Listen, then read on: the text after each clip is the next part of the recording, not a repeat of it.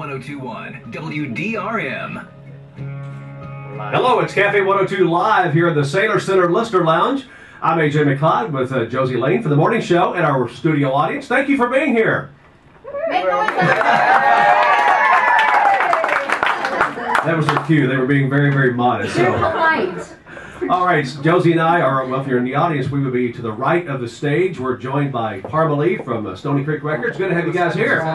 Here. And of course, we have lunch for our audience and the group from Atlanta Bread on University Drive in Huntsville. So it's great to have everyone here. I'm going to introduce the band as we go across the stage. Right next to us here is Josh McElwain. He's on the guitar, and then we've got Scott. Josh McSwain. That's right. Yeah. I like the new name.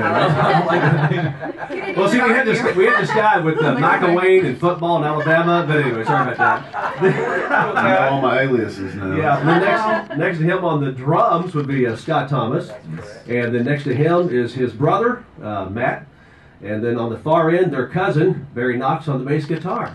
So you're kind of almost a family group with a very close friend from childhood. Yeah, we brother from another mother. Yeah, we are. We grew up playing together. We played in the band with my dad growing up, and you know, met Josh years ago, and we've been together since. So it's yeah, we call it a family band. We're definitely family. So we'll just start off. A lot of folks may have the same question I did. Mm-hmm. Tell us about the name Parmalee.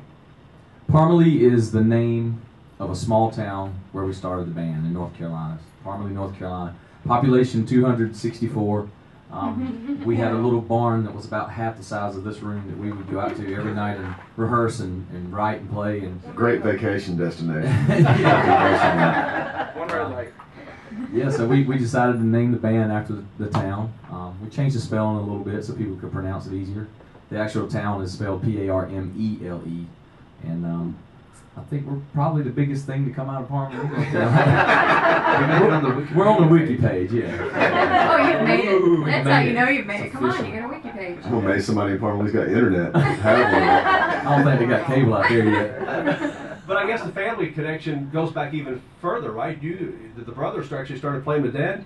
Yeah. I mean, we were, from the time we were little kids, we always, looked up to him. He was the town rock star guy that was playing music and was just, he was the guy. He was the most talented guy around, and he could sing, and seeing him play as a kid was just amazing. So we wanted to get the band. He let us, once we got good enough, we could play with him, and then we started the family band called Jerry Thomas and the Thomas Brothers. Barry was on congas and Scott's on drums. I'm on guitar, and he's playing keys and singing.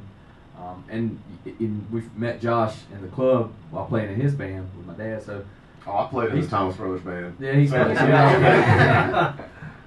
And I know you have a lot of fans out there. For those of you that can't see them, though, Parmalee is a little country, a little rock and roll. I see some spiked hair, I see some hats. Are any of you not tattooed? I'm just wondering. Yep, there you go. Okay.